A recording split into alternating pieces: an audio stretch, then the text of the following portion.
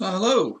So last time we were talking, we were actually, go back if I can, a slide, finishing up a little piece on why intrinsic viscosity, the ability to add viscosity on a per unit basis, per unit mass basis, is not the same as viscosity itself. So that's kind of where we were. And before that, we got into this by talking about gels.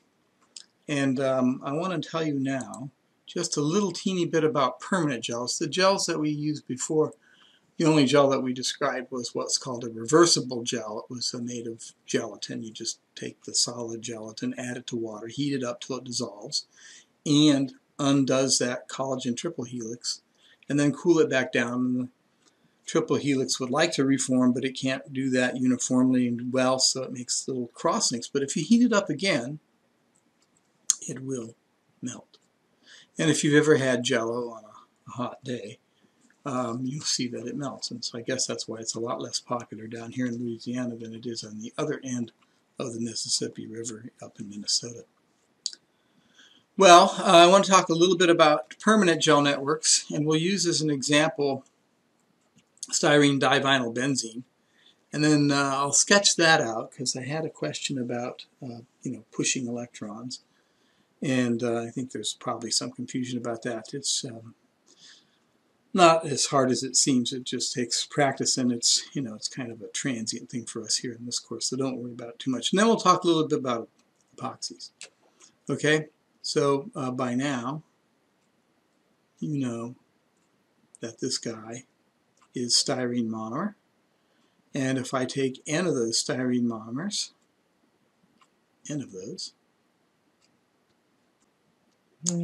and add an initiator, which I'll write as R I. Well, I think we wrote it as I dot. Right, I dot. I will get polystyrene.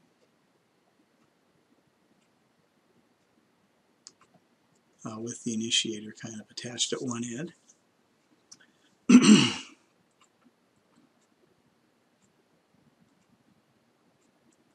I'll draw some of these. I'm going to leave some blank.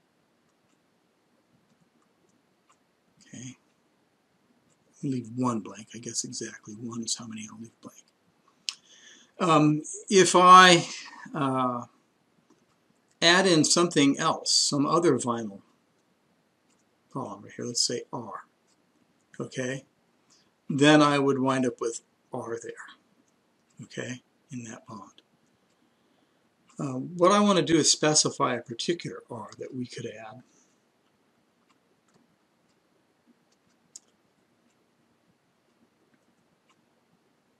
I'll give it a different color. So we're adding a little bit of this, not a lot, just a little bit. Let's make it look like it's styrene only.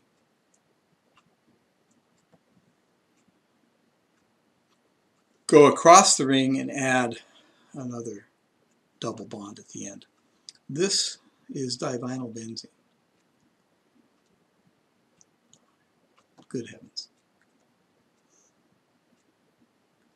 I'm not sure I'm ever going to learn to write with this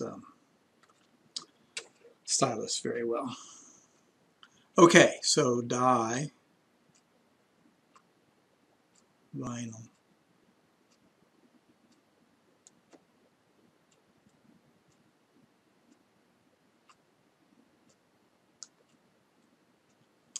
anything that contains that is a vinyl.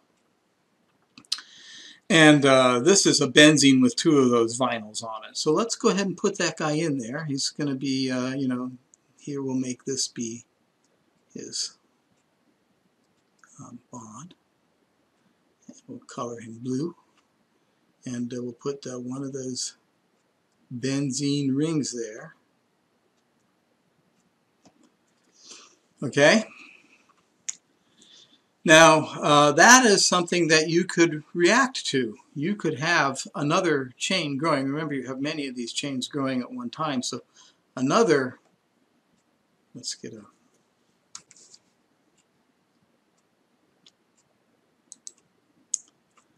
Let's get another chain up here. Let's draw another red chain. That'll be red. Red, I said. Be nice. Okay. So we'll have another red chain. This is, the same thing. Another initiated chain with some things on it. And remember, the way this works is that you have a free radical at the end of this growing. I should have put that one there when I did it. So this one has the same things going on it, Usually it's benzene, but it could have a divinyl benzene on it too. We won't draw that now. So that can attack through there. Okay, I can make this bond through there and put a radical there. And so now these radicals, these just keep growing, and I'm not going to draw all the benzene rings. It just gets tedious. Okay, so this just keeps going and making a chain, and they're kind of floppy. And this one makes a chain, and it's kind of floppy. And somewhere along here is another one of those divinyl groups hanging out.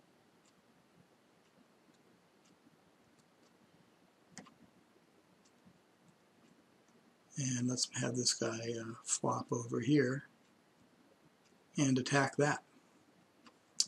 And keep on going. So in the end, you can wind up with something that has kind of a floppy, typical floppy polymer character to it, and a lot of crosslinks, just like you had in gelatin, but the difference is that these crosslinks are covalent. Okay?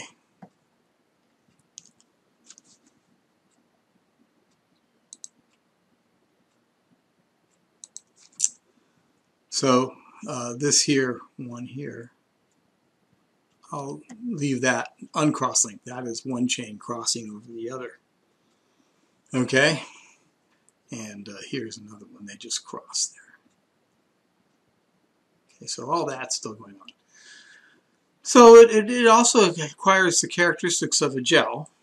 And in order for it to be a real gel, it should have occurred in solvent. So, just like we did for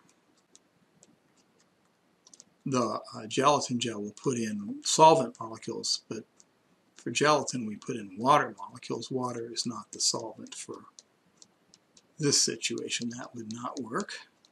So, these little dots equals solvent. And good traces for this would probably be something like that. This is toluene.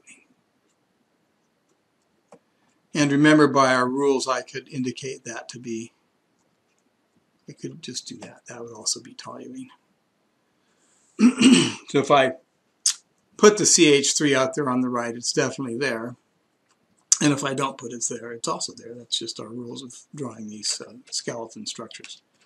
So that's a styrene divinyl benzene gel, and that's really common. That's actually done, and it's a way to make a system.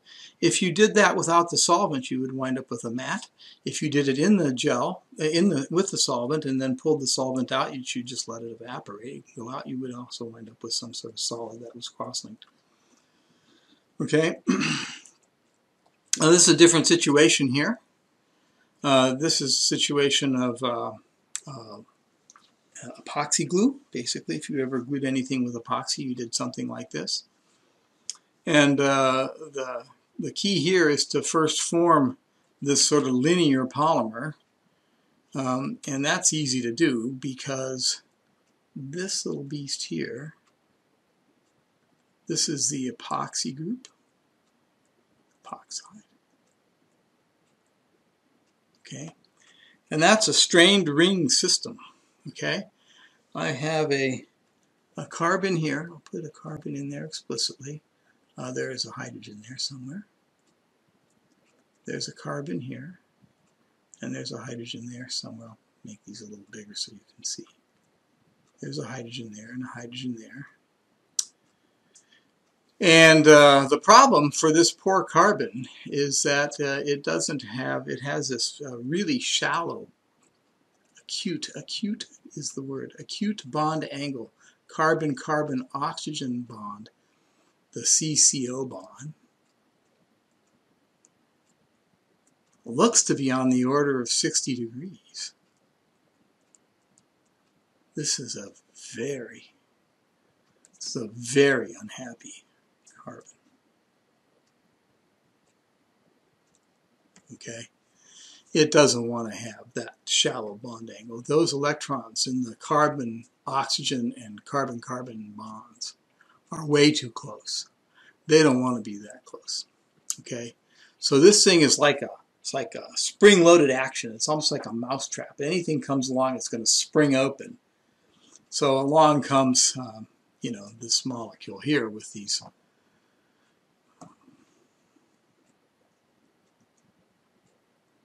hydroxyl groups on it, and they'll spring that baby open, and you'll build this longer molecule here, and then that can continue. You see, you still have on either end. First of all, it can happen on either end, and it can continue reacting on either end. All right, and so that makes you the sort of linear precursor. And then what you do is you add in this stuff. This is an amino group that adds in here. I kind of forgotten the name, but I think its name is Tata. So anyway, and it'll come in and react different chains to each other and cross-link that way. So this is how epoxy glues make. How you make epoxy glue in a two-part epoxy type system.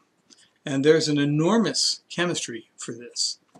By varying the R groups here, you can make epoxies that have more flexibility, less flexibility. You can have brittle epoxy, you can have a sort of a soft epoxy. I used to work with a guy, he wasn't a chemist, I think he was a business major, but he hired chemists, and his deal was to make kind of a rubbery type of epoxy, and they were actually going to put that in between tar strips, like a tar strip that you have on a highway, only they were going to do it on a levee to keep the levees from leaking. That was his plan. All right, so just a word now about thermoplastics and thermosets. This is another big categorization of polymers. Another way to classify them is thermoplastic or thermosets. And the big distinction is that when you heat it, it flows. If it doesn't decompose first. Thermoset, same thing. It actually heat the chemicals to set it up into a solid. Okay, so epoxy glue is that way. Styrene monomer. Styrene polymer is a thermoplastic. If you take polystyrene and just heat it, it will melt. Okay, before it decomposes, but it will at first melt. But the monomer, as we talked about, I think, the monomer, it's a liquid, and it sets into a solid, and that solid is a thermoplastic. So the monomer is a thermoset, the resulting polymer is a thermoplastic. Kind of confusing. Historically, these are of enormous importance, historically, because this is the original synthetic polymers for this was Bakelite. Okay, and Bakelite, I ate off this stuff every day in school lunches in the 1950s until, I don't know, they still be eating on this stuff, and it's probably still the same plate because it's pretty rugged stuff. Okay, and in general, what you have here, these are phenylformaldehyde resins.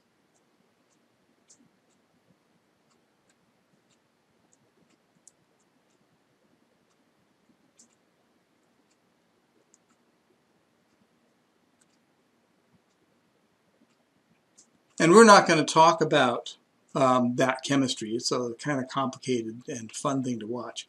I just came across this YouTube earlier this morning. It's hilarious, especially at a fast speed. The sound of it at a fast speed is kind of amazing. But what you do is you take formaldehyde and phenol, acid catalyze it or base catalyze it. Either way works. And you throw in something, you know, talcum powder, bits of fiber, whatever you have as filler. A lot of plastic materials contain filler. And, you know, you throw in some green stuff if you want it to be green, but that green's going to be trapped in there forever. It's not a painted green, it's in there, okay? And there's a filler here for this classic radio that kind of gives it sort of a burled walnut look type to it. This stuff is stable like heck. It's really stable. So these are collectibles because they're, you know, they're old.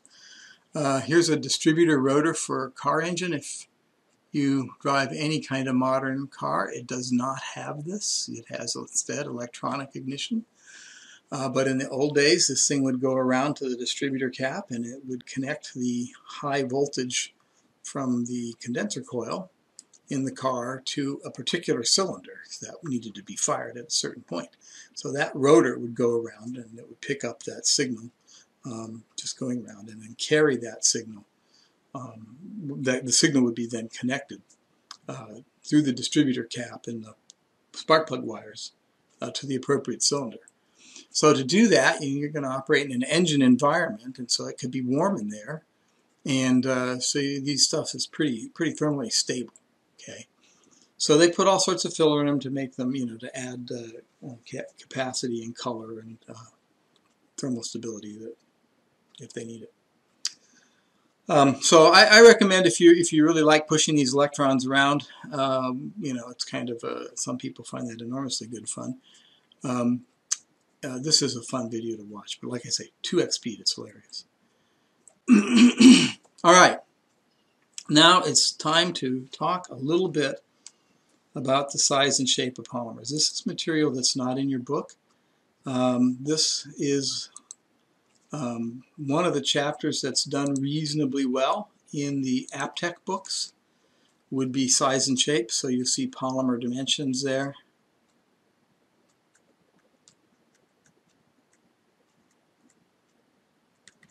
And I think that's the AppTech book.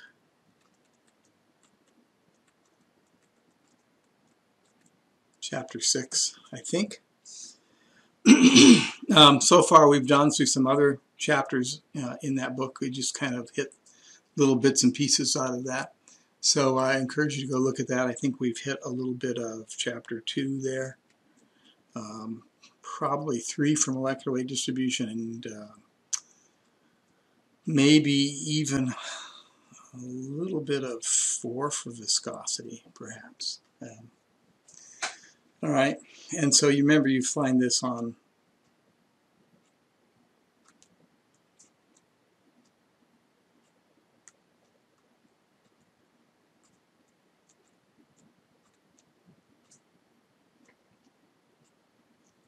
ran out of space. Applied Polymer Technology, all one word, appliedpolymertechnology.org, and so those books, and then you go to education, and from there you go to virtual book.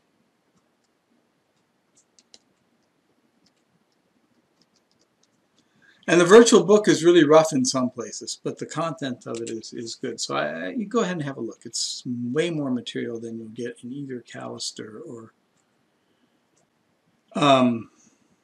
Sanders, because the old metal guys just don't really care so much about polymers, I guess. But they're important. And so we're going to talk a little bit about okay, so I switched into OneNote so I can show you a little bit about projections, and this is kind of optional, but I think brushing up on your drawing skills is good for this class, and I really should do more of that myself. I'm going to draw the molecule.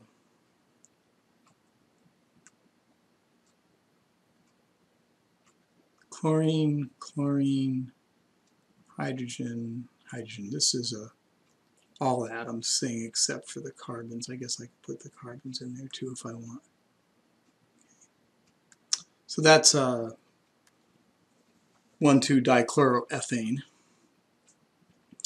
And that's what a projection of it would look like from the top. Actually, I would probably have been better off drawing that in a vertical direction. Why don't we just draw it in a vertical direction? That'll be easier.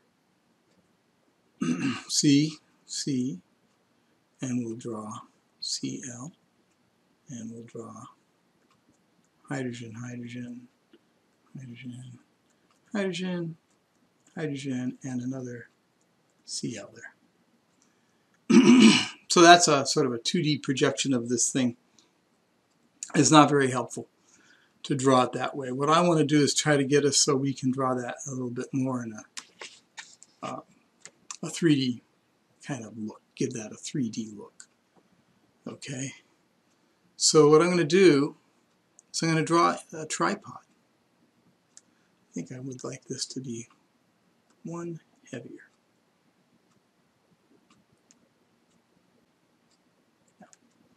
Okay, so what I'm going to do, so when I draw my tripods, I put carbon, let's put everything that we can into, let's let that be a chlorine here. Oops. Okay, so let's make a chlorine there, a chlorine there. And all of those are in the plane of the screen. They're in the screen plane. And we know that the carbon to anything bonds, for single bonds, for 4 single bonds, try to be 109.5, and it gives us that tetrahedral thing going on here. So this is a hydrogen that's coming out at me, and there's a hydrogen that's going away from me. Can you see the tripod? There's a tripod there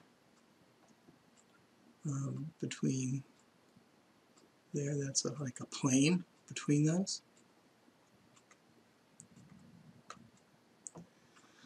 And I got to do the same thing. Let's draw the going backwards hydrogen first. I always struggle more with those. And the coming at you hydrogen last. So that's like a little tripod. It's like 2 tripods put together. It's sort of like a hat rack or something like that, see? Now, if the chlorines are as far away as they can be in the representation that I've shown, that's called a trans conformation.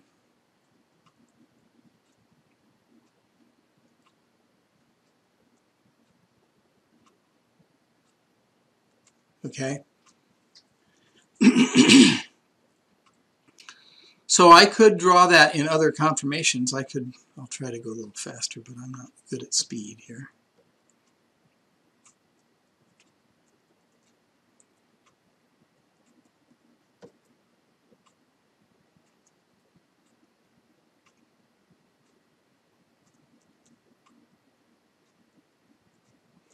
Okay, so I could arrange this a little differently. I could say, okay, let's leave that chlorine there, hydrogen, hydrogen. But now let's put the other chlorine in the back. And how would we physically do that? We would actually accomplish that by rotating around this bond. Okay, so we could just sort of rotate that one position. Okay? And that would work. That would work. And that we could have rotated the other way. Okay? I'm not going to draw that one, but you can imagine it could have rotated the other way. And that's slightly different conformations. So there are really 3 different conformations. There's trans, and one of those is called gauche plus, and the other is called gauche minus. I think some other notations may be in use, okay, but that's basically the idea of it. So you have 3 different conformations.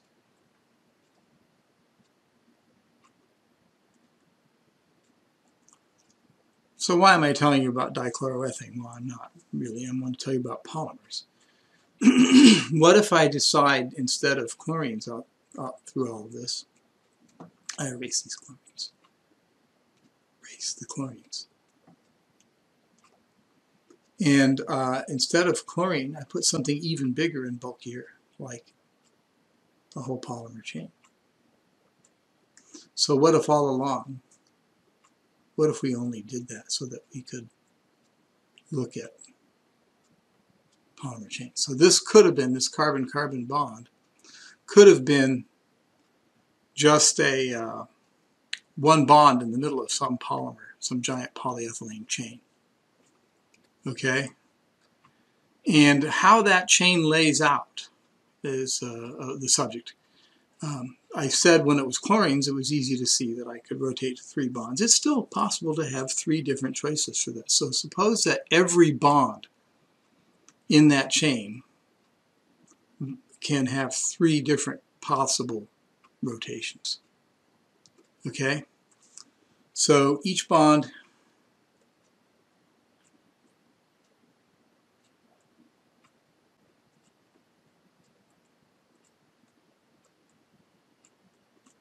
okay? Three possible rotations. And doesn't get them, it has them, it inherited them, it always had them.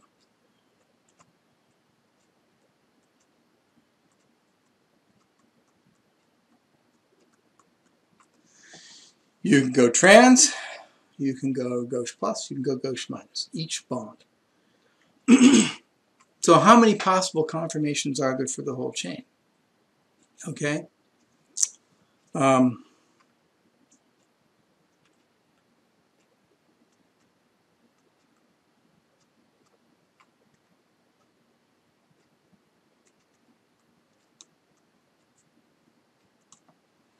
Okay, so if we have n bonds in the chain, then each of them has 3 possible rotations. So the total number we could define omega.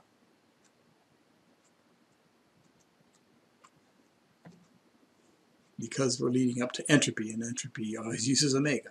Okay, so we'll define omega to be the total, not tattle, total number of conformations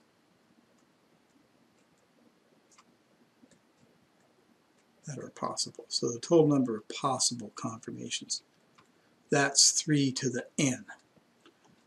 Okay, actually it's probably 3 to the n minus 2 because it takes 2 bonds just to define a plane.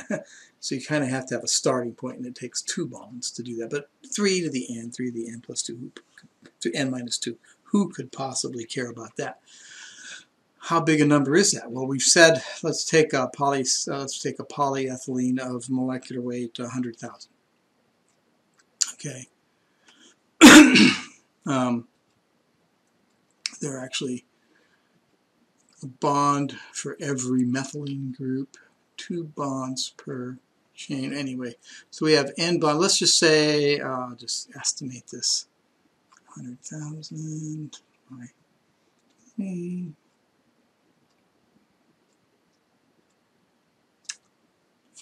5,000.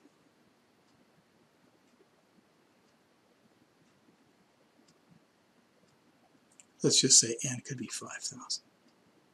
That's pretty big. Okay. But there are polymer chains with bigger n than that. What is 3 to the 5,000? A lot. Okay. You could ask your calculator that. I don't happen to have mine handy right in the moment. But I think if I did, it would probably not be very happy about calculating that. It might. I don't know. The way we calculate that is to say that omega is, let's just say 3 to the 5,000. Okay, the way we calculate that is to say log 10 omega is 5,000 log 3. Log 3 is 0.5, it's actually 0.477, but close enough. Okay, 2,500, close enough. So that means omega is 10 to the 2,500. That's one big number. Okay, there are more conformations in a medium-sized polymer than there are seconds in the age of the universe. Okay, and if you don't believe me, you take whatever age of the however old you think the universe is. I don't know what the latest estimate is. Probably 10 billion years. Let's say 10 billion years. Okay, A of U, age of universe, equals 10 to the 10th years.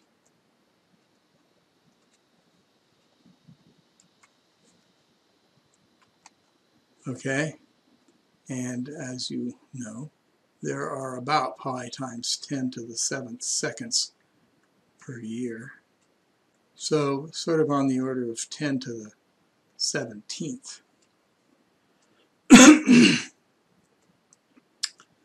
seconds. All right, not even close. Well, nevertheless, we do know a little bit about the size of polymers. Okay, and I'm going to tell you what we know. In principle, it's a pretty difficult situation. As you can see, there's an awful lot of conformations.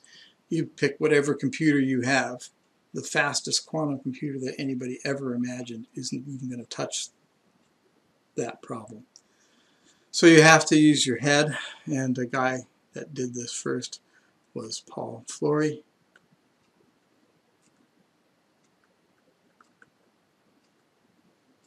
And we'll show you some arguments that actually sort of predate him, but he actually was able to make computations of these things in a sensible way, with some assumptions, of course. But even enumerating the conformations, even if you told your computer to count 1 billion of them per second, you wouldn't even come close to counting that many conformations. So it's a big problem. And the problem basically rolls around this. Here's a polymer. We're going to draw polymers this way.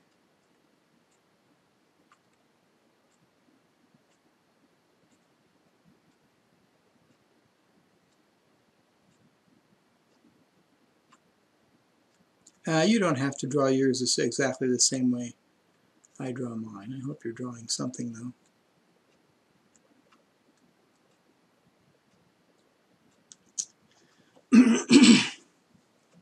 Okay, so each of those could be a carbon atom or whatever you want it to be.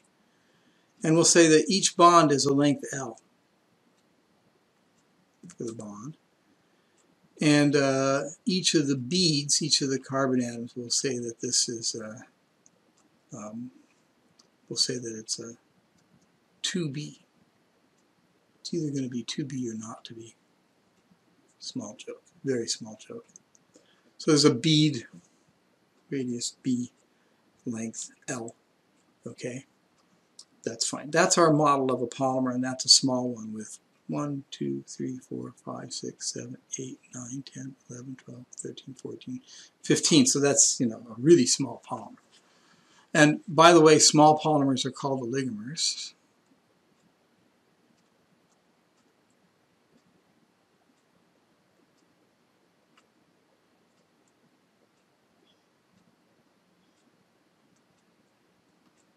Oligo means a few. So a few mers, a few parts.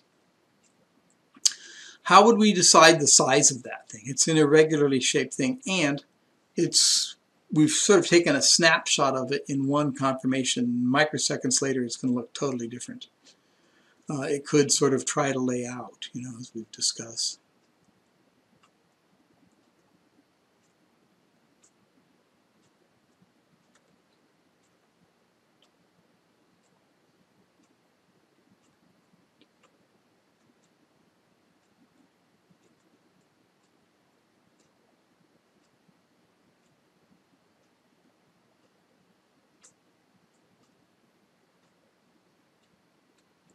Okay, so that's a different conformation.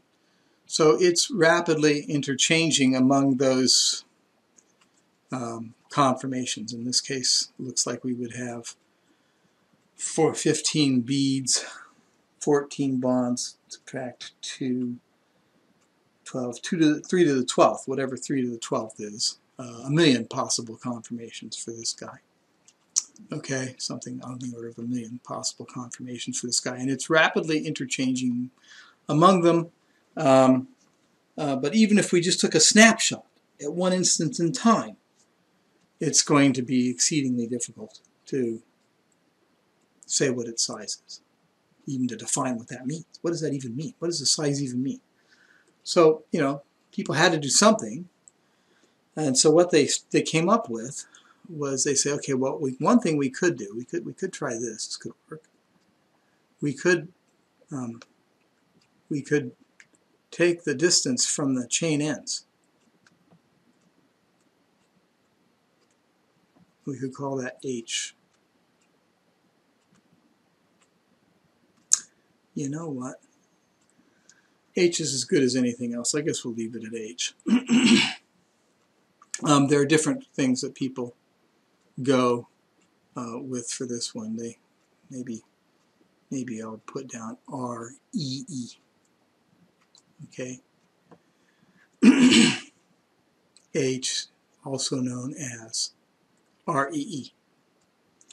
Okay.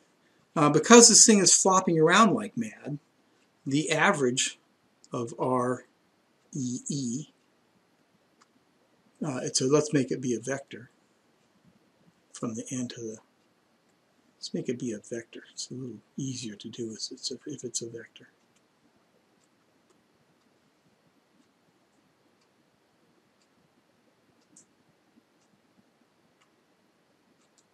Okay, so it's a vector from one end to the other. We'll underline it to indicate it's a vector. Because the thing is flopping around so massively, the average of that vector is 0. Okay. Sometimes it points like it is now, which is northwest. Sometimes it could point southeast. Sometimes it could point in other directions, point in all sorts of different directions. So on average, it's just 0. This should be starting to look a little bit like the diffusion problem that we looked at. These problems have a formal similarity. That's one dimension that we could define. And R, it's useless dimension because it's 0. Okay, so so we could cross that out as being useless. What would be useful would be R squared EE. Okay, that would be useful. Only problem is it's more like units of an area. So if we really want it to be a dimension, we should take the square root. Okay. So this is called the RMS end-to-end distance. Root mean square end to end distance. Okay. And people have different notations for that, but probably the best thing is just to leave it as it is, you know. Just leave it like that, square root like it is, okay? That is only one of our choices, though, okay? It turns out that one is pretty hard to measure in real polymers because they flop around too much and they're sort of difficult to see where the ends are. There are experiments that can get you that, but they are not very easily applied and only to a few polymers. All right, so what I'm going to do, if I'll be allowed to do it,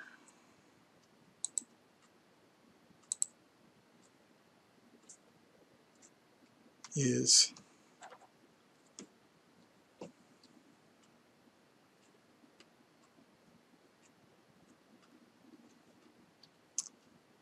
cut all that out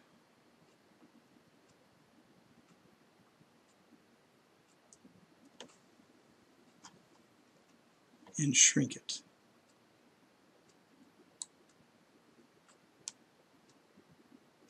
I cut everything but the little end here. It looks like I missed that guy. Now I got to start over. Let's try again. This time I'll be more careful to catch that. And we'll shrink this guy down.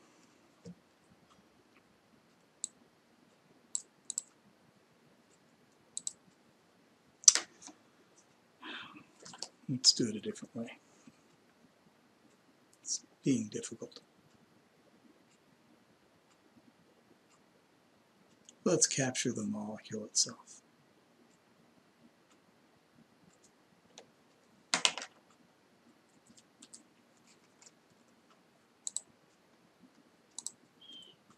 There it is. Same molecule. I just moved it. Okay, same molecule, same conformation, instantaneous conformation. It will not look like this for very long, as we keep saying. All right? And actually it will be convenient to make it be a little bigger.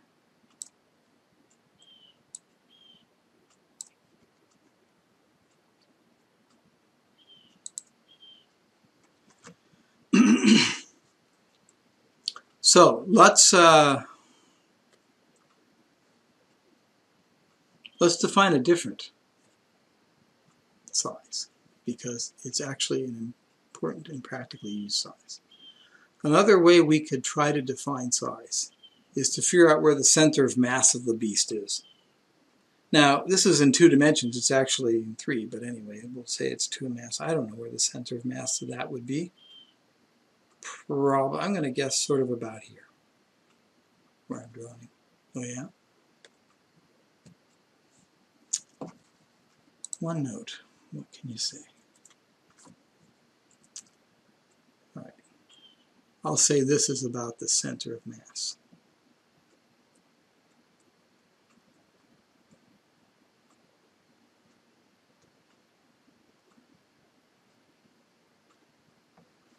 Right? And so from the center of mass, we can work our way from the center of mass and define the position of every bead relative to the center of mass. Let's say the center of mass is the origin. That's bead number 1, 2, 3, 4, 5, 6, 7, 8. That's bead 8. Okay? So this is S8. Okay? S sub 8. And you can try to draw some of the other S's if you want, okay? But you get the basic idea of it. The mass, there's a mass defined in this way. Each of these beads, we will say, has a mass. This is bead 9, so this is mass M9, okay? So in that kind of notation, we can define a radius from the center of mass this way. We can take M1 S1 squared plus M2 S2 squared plus, and it continues like this.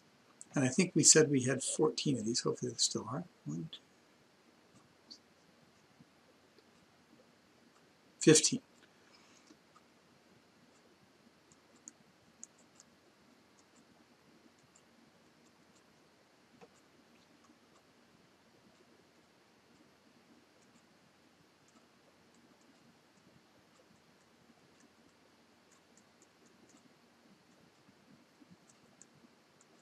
Somewhat more simply, we can use sum notation. We can use a notation involving sums to write this as the sum from the first bead, I equal 1, to the nth bead, okay, where n is now the number of beads, not the number of bonds, of m sub I s sub I squared over the sum of m I. So that's would be a wonderful dimension of size. It would be a wonderful size, except for one little problem, which is that it's got the wrong dimensions.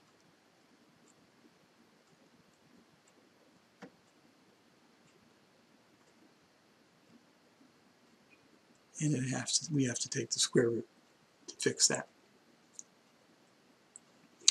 Okay, so that's the center of mass radius. It also, naturally, because it's polymers and material science in general, it has to have an alternative name.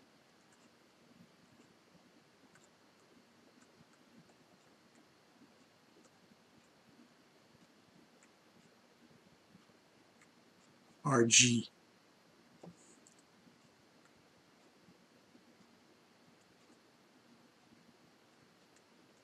And the G stands for gyration.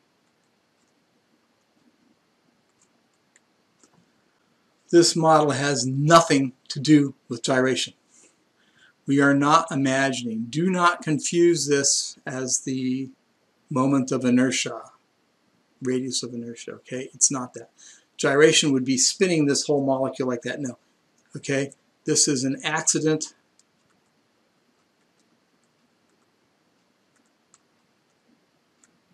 of translation, okay? And unlike other accidents, this one has a translation or sort of other scientific misfortunate things like the SI system, for example. This one goes back to France. So we don't want to blame them for this. I don't know who made who muffed the translation, but anyway, it has nothing to do with the molecule spinning about. Forget that. You will hear that all the time. This will be called radius of gyration. Much safer to call it radius of center of mass, but do not expect that to ever change. Okay, that's never changing. All right, so there are two sizes that we can, two ways that we can at least size polymers. Okay. Now, this whole series of videos, and these we've been in this thing, we've been calling this, all of this has been about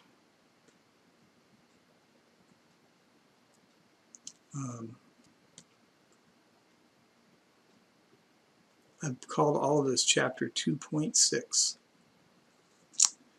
And I really should have called it kind of more like Harry Potter, right? 2 3/5. Because 0.6, which is the fraction 2/5, is a special number. Because guess what? For many polymers, under many conditions,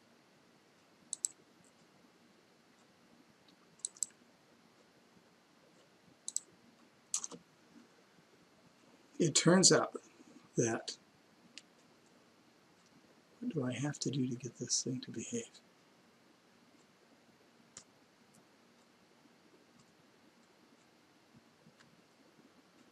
I'm going to go ahead and call it RG just because people do. Is proportional to mass, the molecular weight, to the 3/5 power. Okay?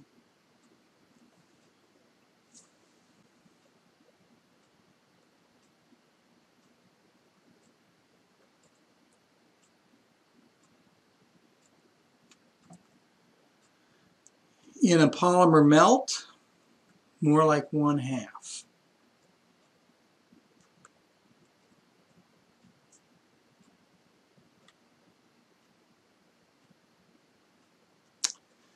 And there is a formal relationship between this kind of behavior and diffusion. That's more easily seen from the kind of mean square end-to-end relationship.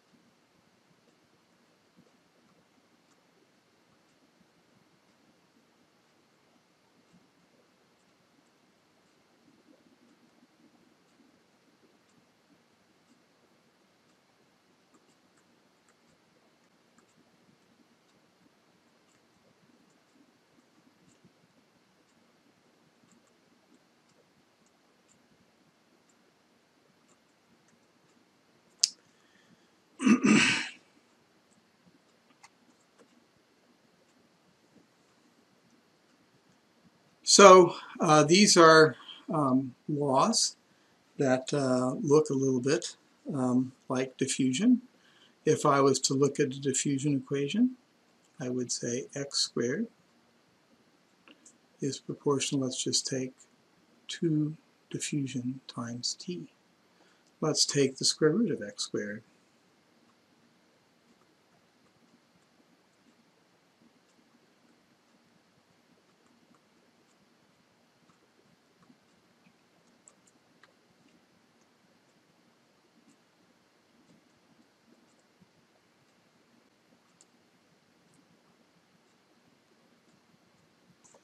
Okay, so whether you're charting out where the one end of a chain is compared to the other, or whether you're charting out where a molecule starts diffusing and ends up, it's basically the same kind of problem. Okay, so this whole polymer dimension thing is an example of a random walk problem. Okay.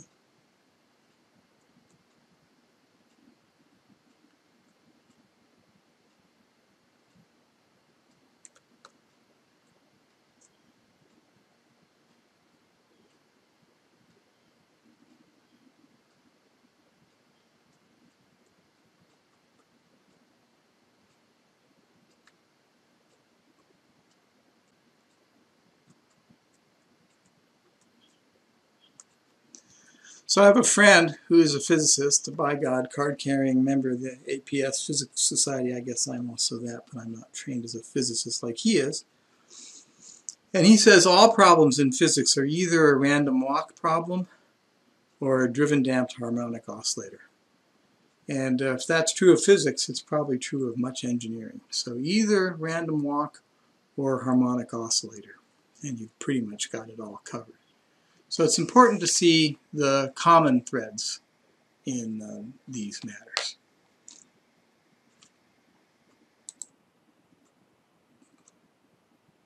Okay, so we're back. I've clipped that and put it into PowerPoint. And hopefully you can do the same, put your own in the PowerPoint. Okay, the other thing I wanted to mention is that this is a example of a scaling law, this relationship between size and mass. We deal in soft materials with all sorts of other scaling laws. And I'm going to flip back into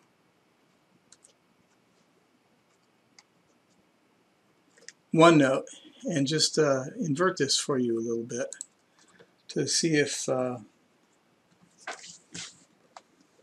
we can have some more fun with this. I think you will see a connection to some very common and valuable concepts here. Okay, so we said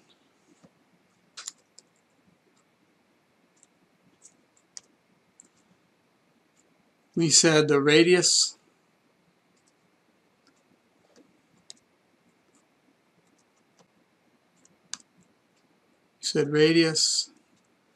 is proportional to m to the 3/5. I could write that the other way around.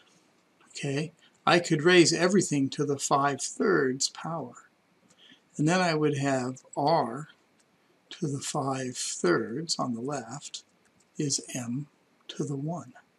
Okay, I'll just write m. Right? And that leads us to the thought of a kind of object where the mass doesn't go up as it does for the objects that we're most familiar with.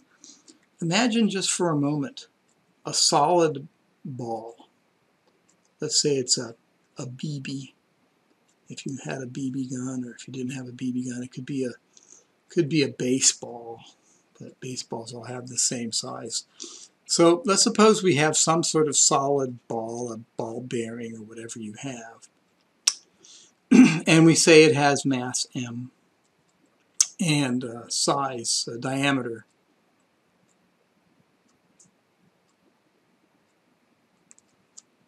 2r. Okay, twice the radius. If I draw one that's twice as big, so I've increased the radius. So now my diameter has gone from 2r to 4r. Okay? I'm sorry, I want to use the same r all the way across. 4r. So if the radius of the first one was 2r, the radius of this one is then 4r, and its mass is 8 times as much. Okay? So for a solid object like this, for a solid object, mass goes as radius, say, well, let's do diameter. This goes as diameter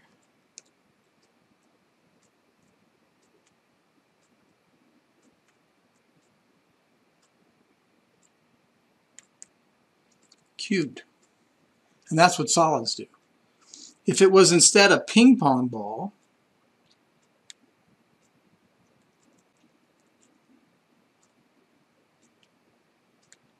and I don't know what's twice as big as a ping pong ball, could be a bubble. Okay, ping pong balls are empty. It could be a bubble. Okay, so this is not a solid object. This is a hollow object.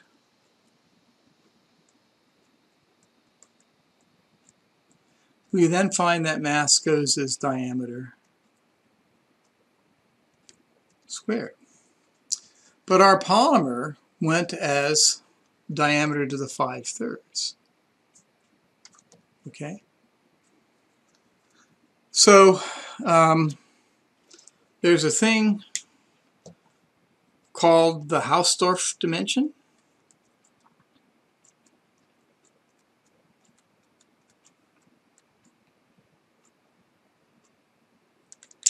The Hausdorff dimension says it's whatever goes into this.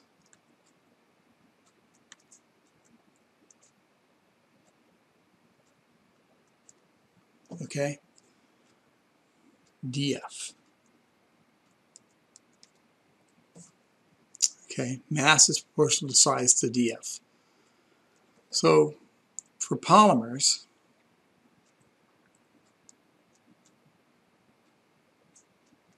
and remember I said that one was in a good solvent.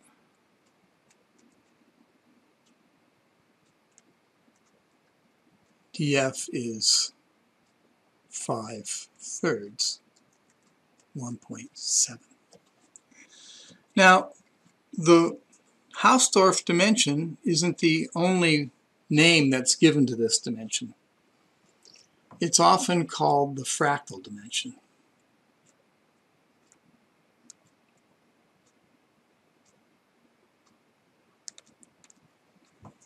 Okay, so it's a fractal dimension, and polymers are fractal objects because they have non-integer Hausdorff dimensions. They have non-integer dimensions here.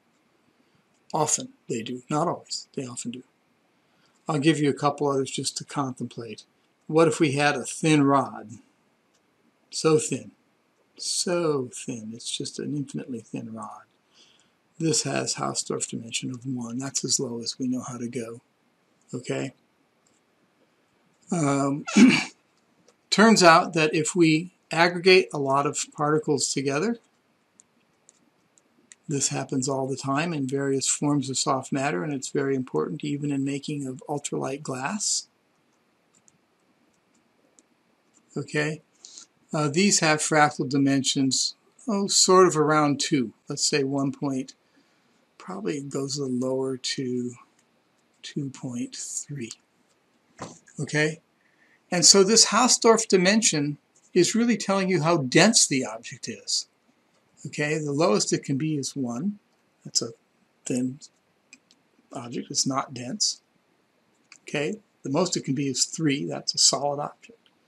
So this Hausdorff dimension tells us about the density of the object. And that's very valuable because we can't actually always go in and measure that. The objects are too soft. How would you measure the density of a dandelion, of the flower to a dandelion? It's a very soft object. Okay?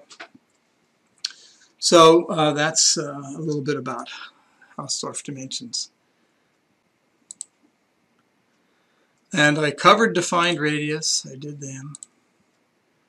I didn't tell you how we measure these sizes, but we can measure them. And I will tell you about this exceedingly briefly. Okay. I think I can get away with doing this.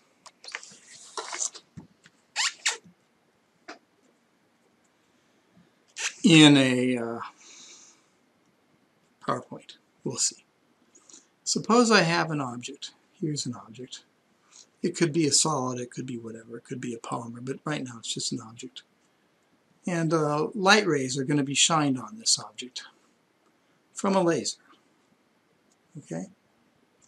And as a result of that, most of that light goes straight through, by the way. It's just most of it, 99.999% goes straight through.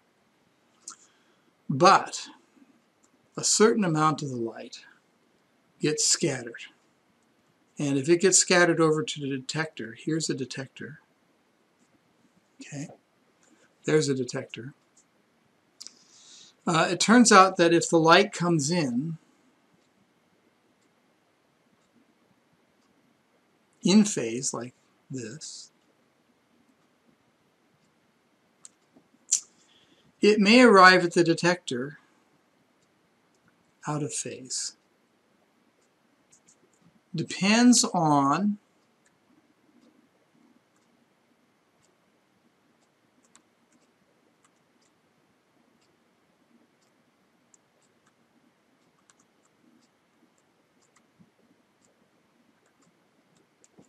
okay. So we had this slide very briefly earlier on when we talked about getting molecular weights, but I didn't really spend much time with it. It can arrive at the detector out of phase if object is big enough or wavelength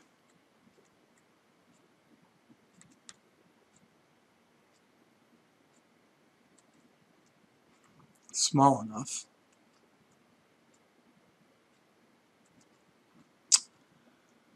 and the angle theta is not equal to 0. So this is the angle theta. So you have to rotate the detector. This is a detector. I drew an eyeball. Eyeball is one possible choice for a detector. So if the light arrives out of phase, the intensity will go down. So in generally the scattered light intensity goes down. If I do a plot of intensity versus theta, I could measure this at several points. And if I measure a medium-sized molecule, I'll get that. If I measure a really tiny molecule, well, probably the scattering would be less, but mostly it would be really flat. Okay?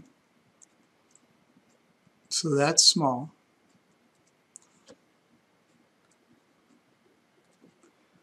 That's medium.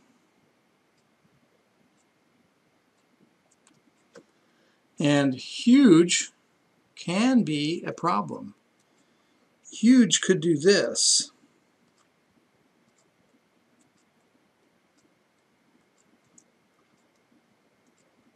It can actually bounce up and down a little bit in here. Okay, so this is huge. And my machine might not measure low enough to see huge. Okay, so this might be the instrument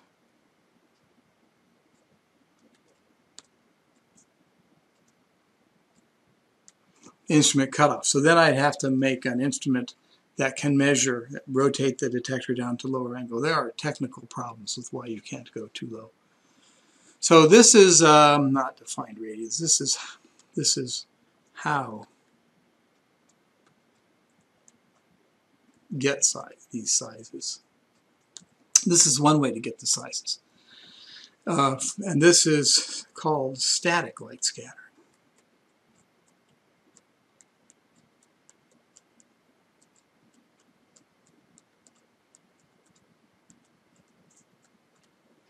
And it gives you that radius RG. I think I used a small g earlier.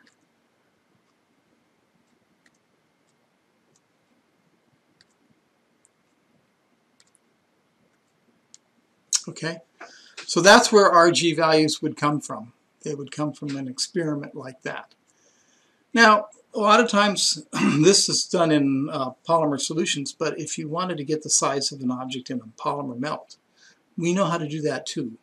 It involves labeling one of the polymers with neutrons or in some other way, and then maybe labeling the polymer molecules with extra neutrons, and then we do a neutron scattering experiment.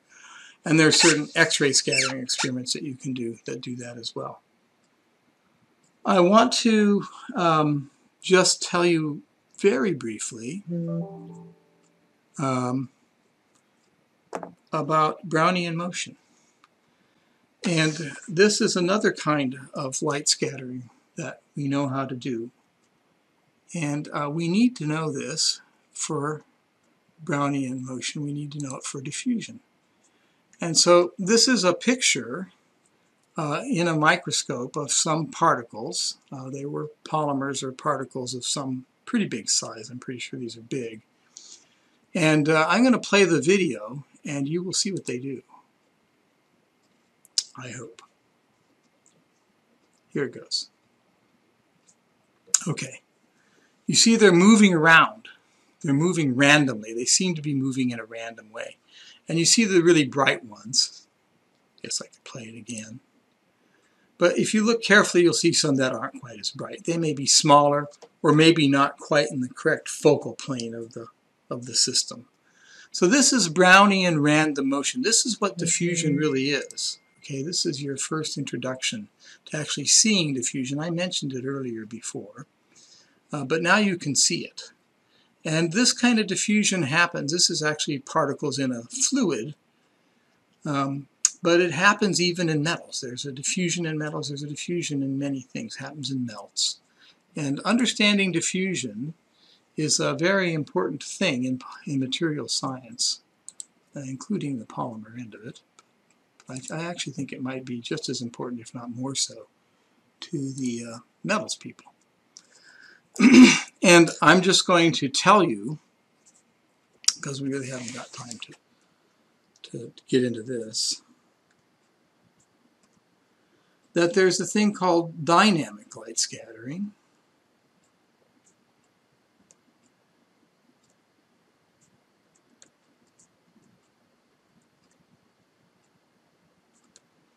And it gives you another radius, as if we didn't have enough sizes already. It gives you a thing called RH. H stands for hydrodynamic.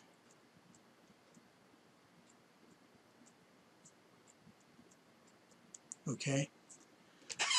And the relationship is, and you have it in your problem set, which is why I'm telling you this, the relationship is that the diffusion coefficient, D, is K Boltzmann times temperature over 6 pi viscosity naught hydrodynamic radius. Okay? So some of the problems that you're working on in the current set involve that relationship, and you can solve that. I want to make an interesting point here. The usual thing to do is to, measure D using dynamic light scattering, which Georgia Tech has a lot of. Yes, sir. really 7 super competent instruments within 500 feet of my office. Not all of them are mine. Most, well, the best ones are mine.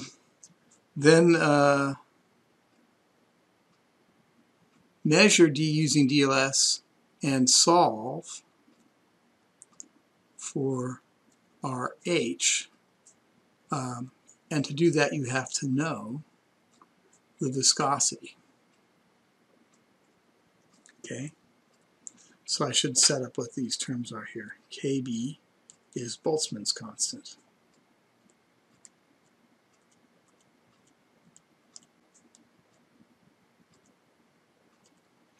My favorite form of it is in CGS units. You do whatever you think you need to do. Gram, centimeter squared, per second squared, Kelvin. Okay.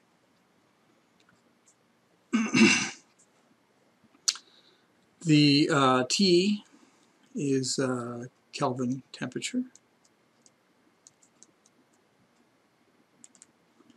A to 0 is solvent viscosity. We've seen A to be solvent we've seen A to be viscosity. Now it's the 0 means solvent viscosity. And that's all you need. So you could do that. The other thing that's an interesting experiment to contemplate, and people have done this, is to know the hydrodynamic radius and measure D. So mode 1 here is measure D, solve for RH. Mode 2 would be measure D. We're always going to measure D by DLS.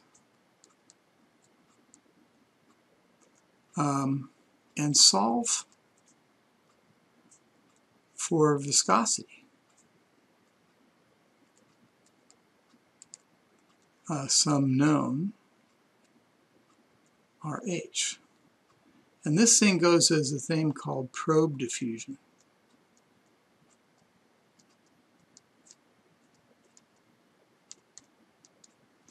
And it's an interesting thing to consider, because what it means is that if you could monitor the motion of some particle probe in a fluid, that's an efficient way to get its viscosity. And in fact, the fluid doesn't have to be the usual kind of fluid that you pour into a beaker. It could be in some tiny little capsule. What if you wanted to know the viscosity inside of a gel cap? Or you wanted to know the viscosity inside of a capsule that's so small you can barely see it? Well, this is a way to measure that. So that's an interesting material science type consideration too. Okay, so we're going to stop at this point and come back to it a little later.